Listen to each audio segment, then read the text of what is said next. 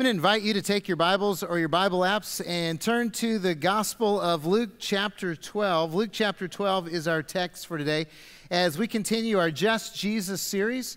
We are spending a year walking through the Gospel of Luke, looking at Jesus, at his encounters, at his experiences, the way he dealt with people, the things that he taught. If you don't have a Bible with you, that's fine. Grab one of the Bibles in the seats around you. They look just like this one. Turn to page 1107, and you will find Luke chapter 12, and you'll be able to follow along with our text today.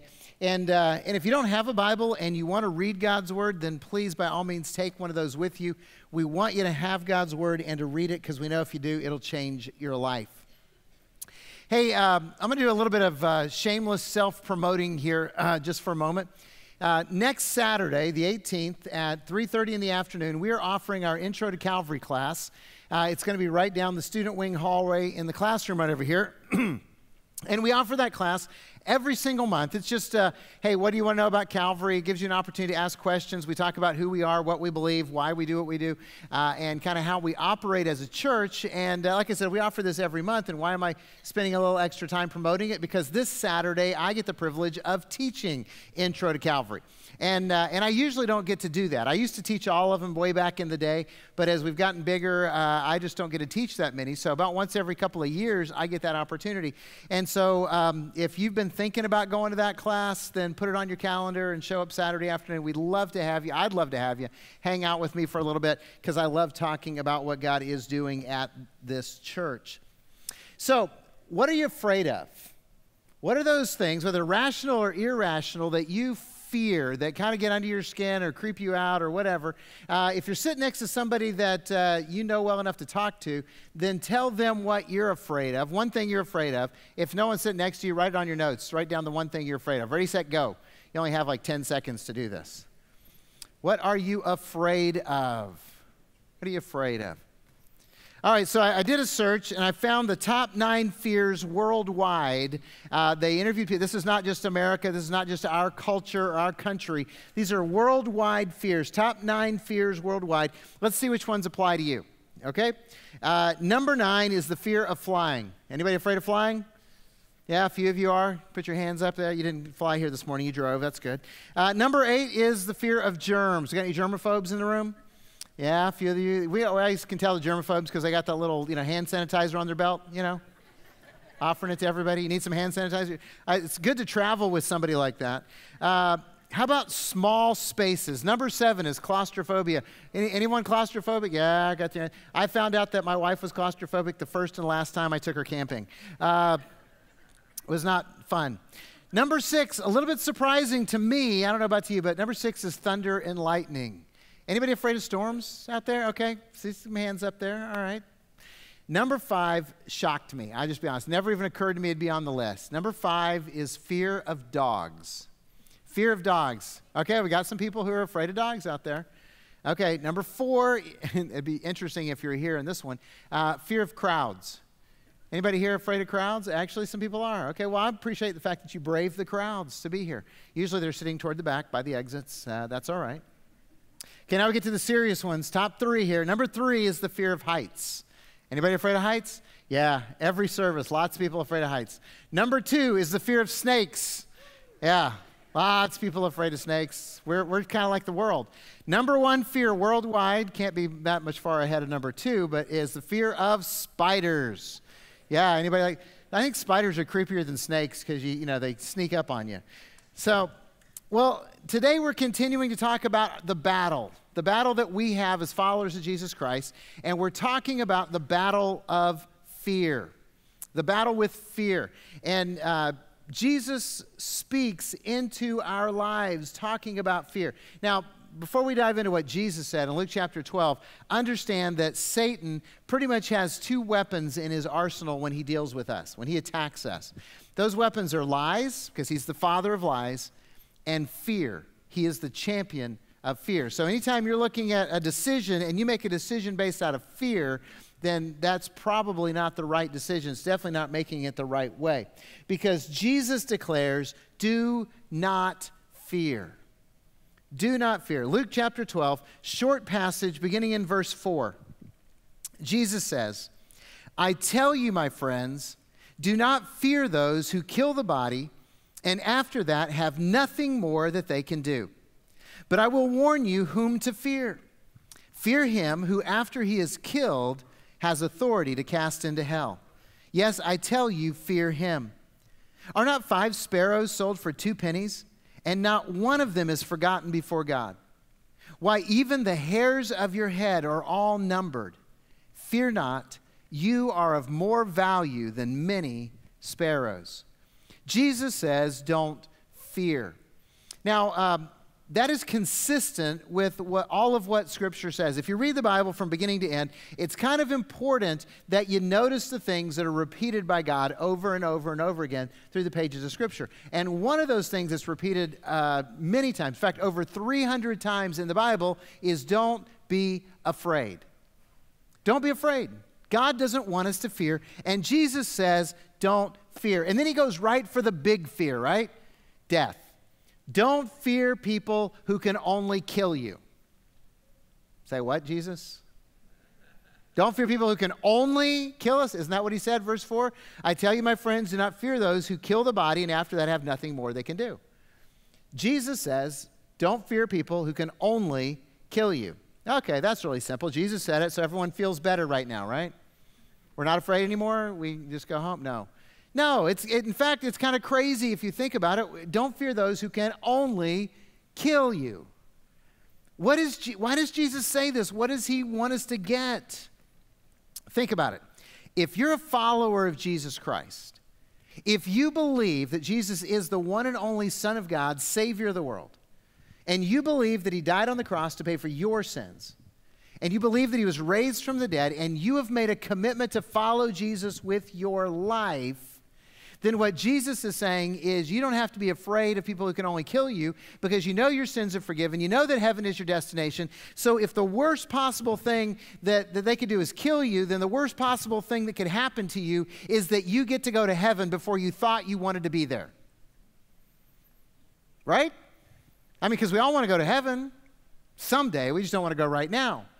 So if somebody were to actually step in and kill you, you might not be happy about how you get there, but suddenly you're going to find yourself in heaven and you're not going to be upset about anything because you're where you wanted to be and you just thought you wanted to get there later until you get there. So Jesus says, don't be afraid of them. All they can do is send you to heaven. Now, what about some of the other fears that plague us? What about the fear of failure? How do we approach that?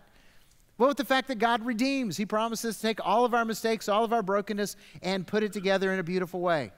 You see, to God, success is all about character. It's not about our public accomplishments and accolades that we achieve. He wants you to be that person, and he's developing your character. So you don't have to fear failure. You don't have to fear rejection or that whole relationship breakup thing, the loneliness stuff that's part of it, because God has said, look, I will accept you. Everyone who calls on my name is part of my family. And I'll adopt you as a son or a daughter. I'll never leave you or forsake you. You'll never be lonely again. I'm going to be with you always. Okay, what about that fear of ridicule and humiliation? Well, God is the one who approves us. God is the one who judges us. And God is the one who defends us. In fact, Scripture says God is opposed to the proud, but gives grace to the humble. Humble, humiliation, same root word. God wants to be there for you. So Jesus says, do not fear, because fear inhibits freedom. Fear inhibits freedom. And by the way, when it inhibits our freedom, it steals our joy. And I don't know if you paid attention to this or not, but one of the fruit of the Holy Spirit is joy and peace. And when we're afraid, we don't have that. So fear wants to enslave us, to haunt us, to paralyze us.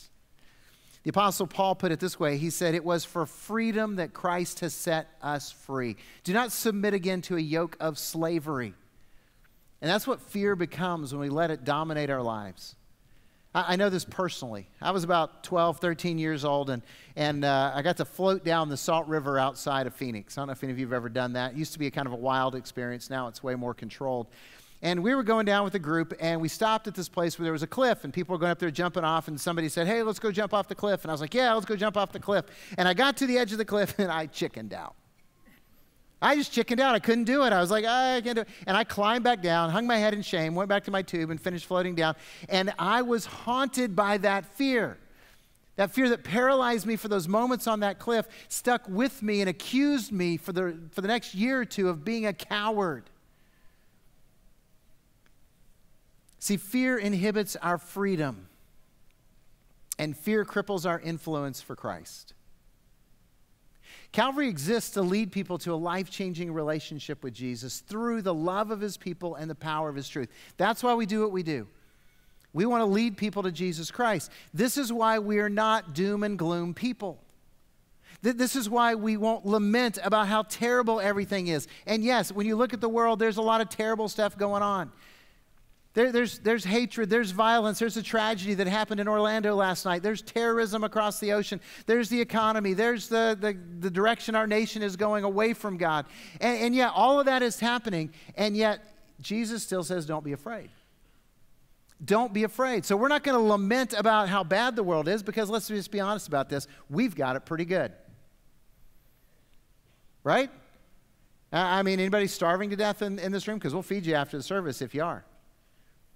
Yeah, we got places to sleep. We've got a comfortable place to come and worship. We've got air conditioning. You know? So, you know, things are pretty good for us. So why would we lament about how terrible everything is? See, here's the reality.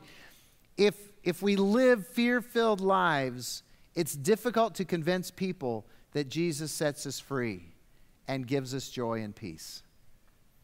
So we don't want to live fear-filled lives. We don't want to lament. We don't want to be doom and gloom. We don't want to just hunker down and hang on until Jesus comes and talk about how bad it is. We want to live powerfully for Christ.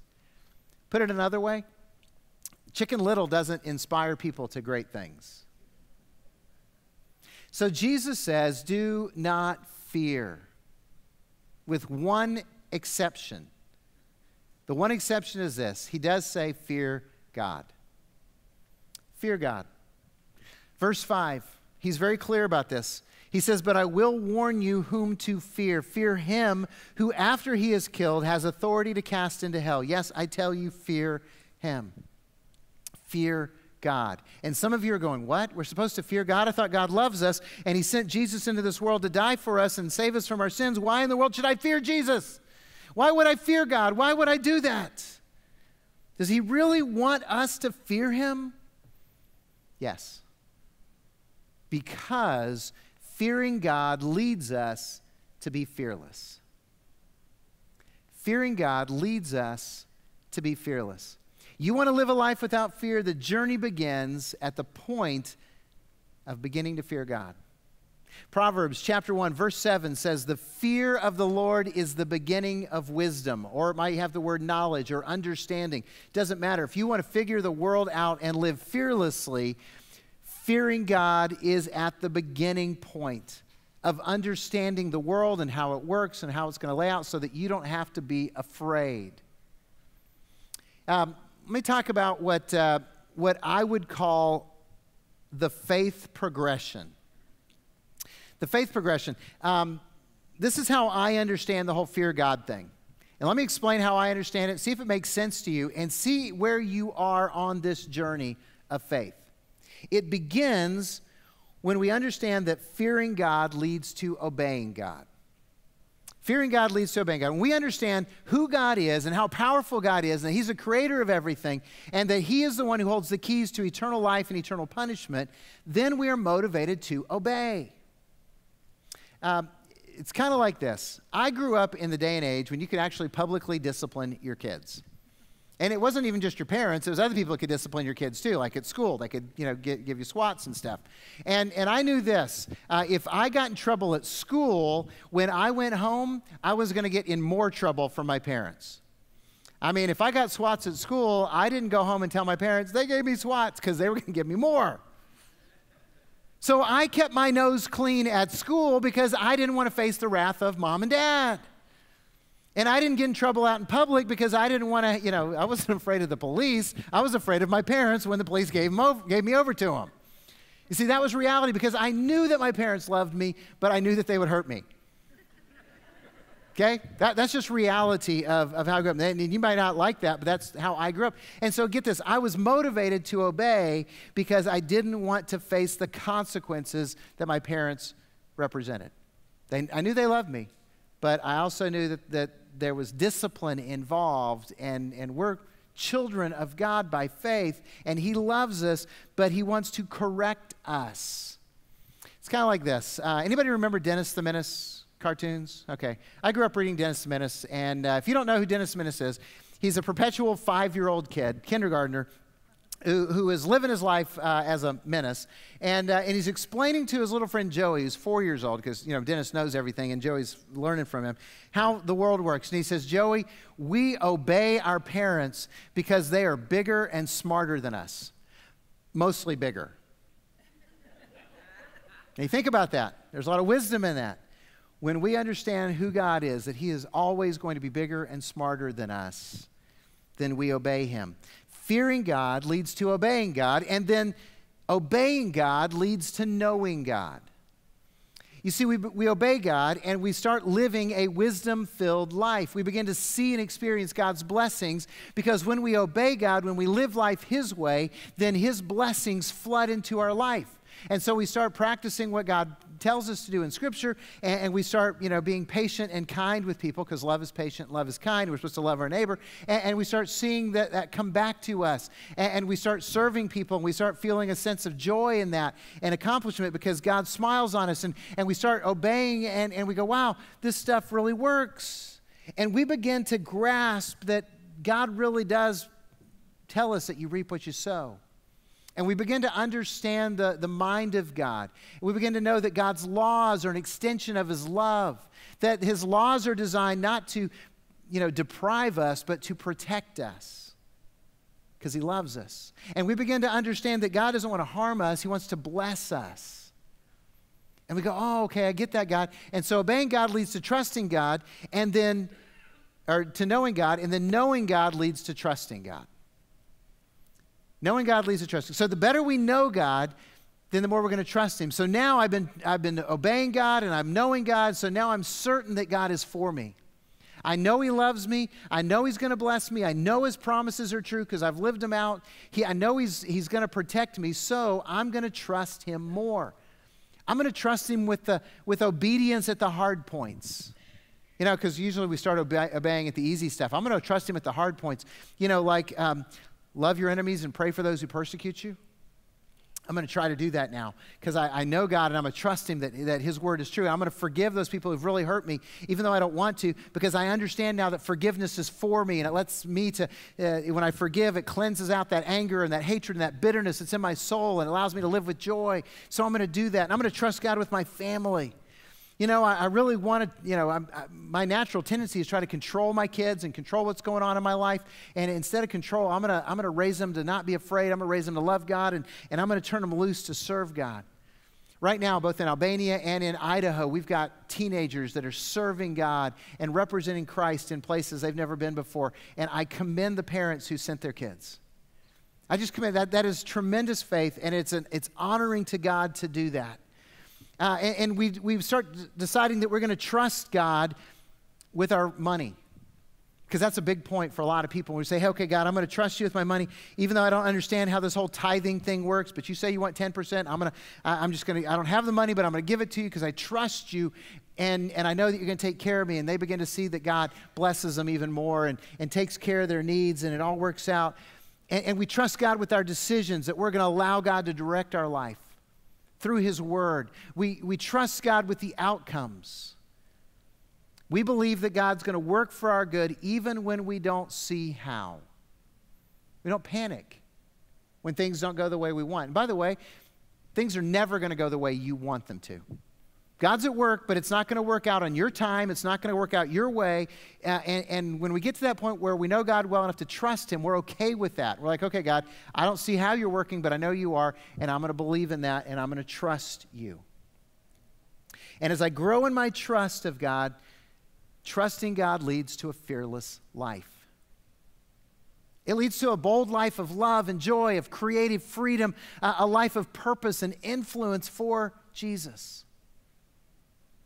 Because when you truly grasp that the worst thing that can happen to you in this world is you getting to heaven a little bit early, it frees us to live fearlessly. So this morning, where are you in that faith progression? Do you fear God enough to obey Him? Are you obeying God enough to discover His goodness in your life? Do you know God enough to trust Him? And is your trust in God defeating your fears?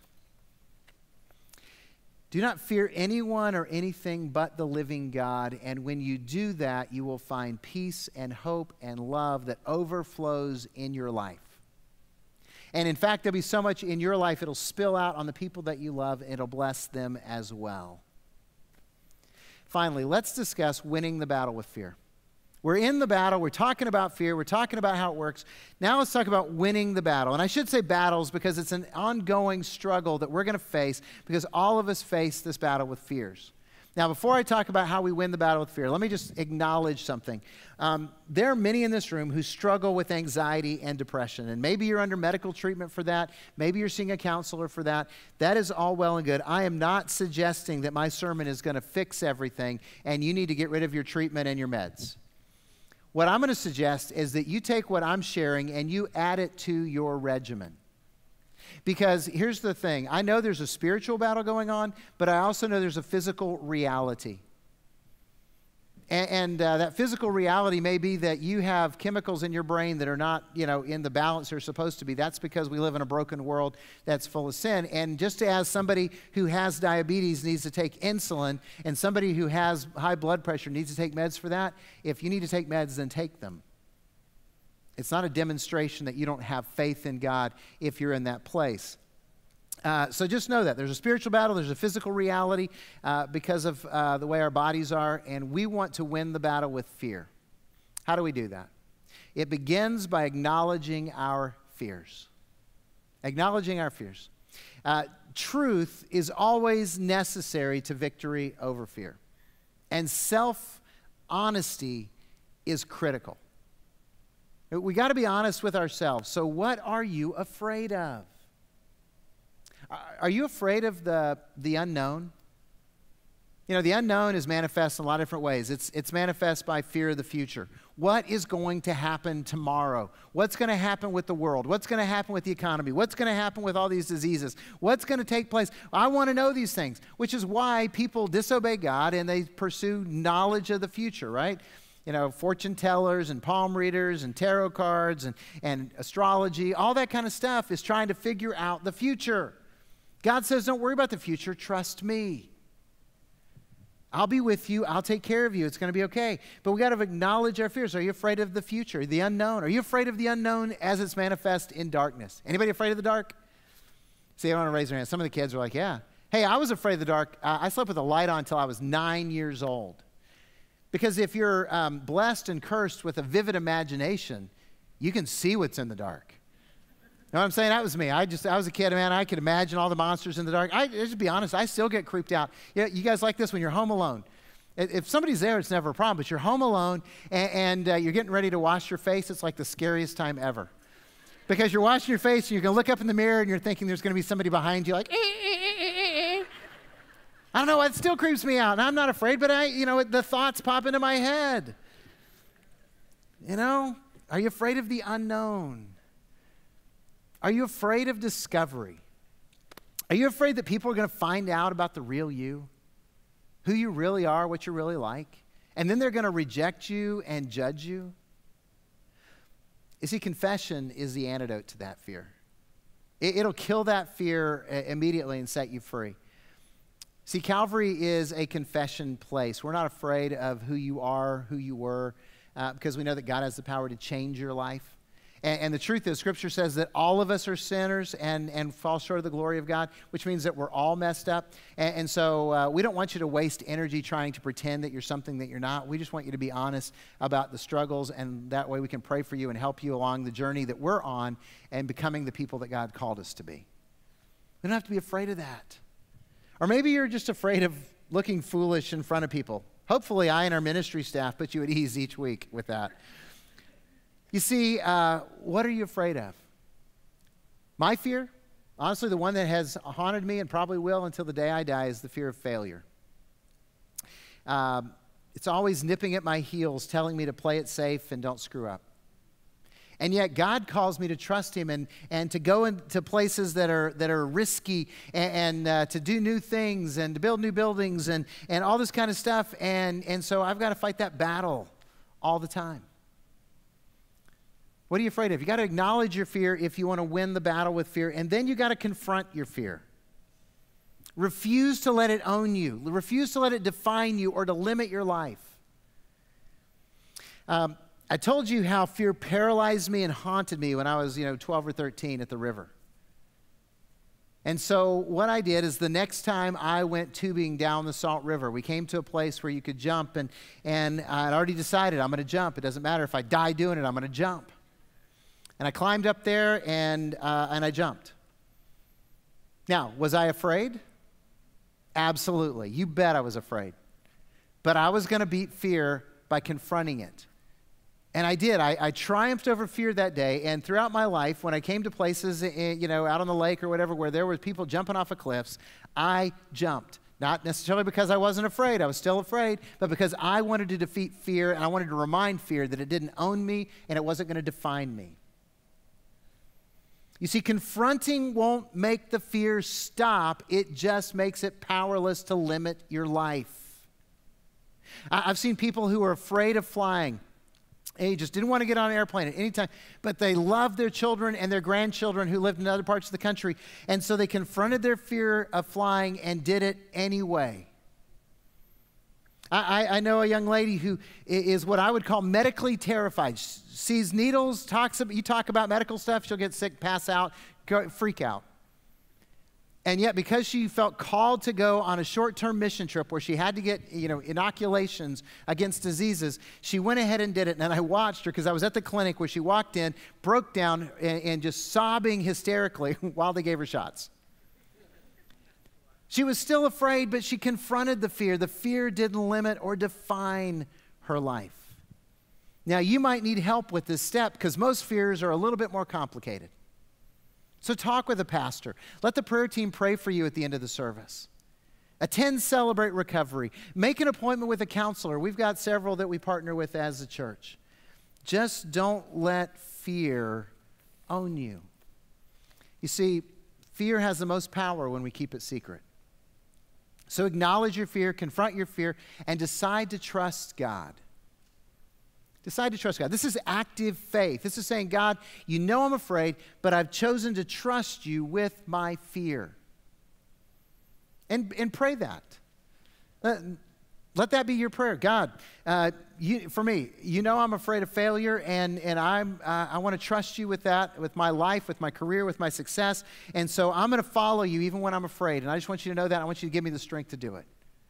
That's a prayer of active faith. You step into that prayer and you pray that and ask God to help you, and then remind yourself of his presence.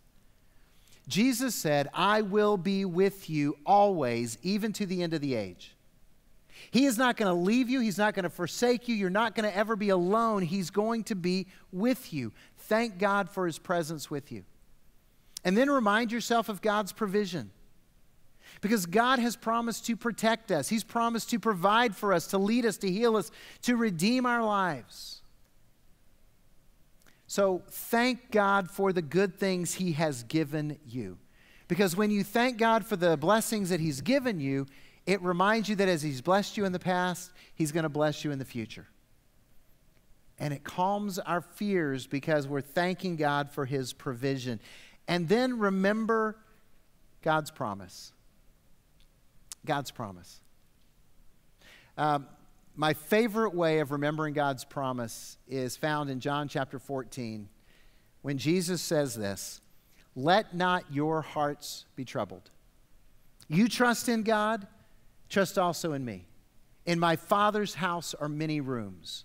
If it weren't so, I would have told you. And I'm going there to prepare a place for you.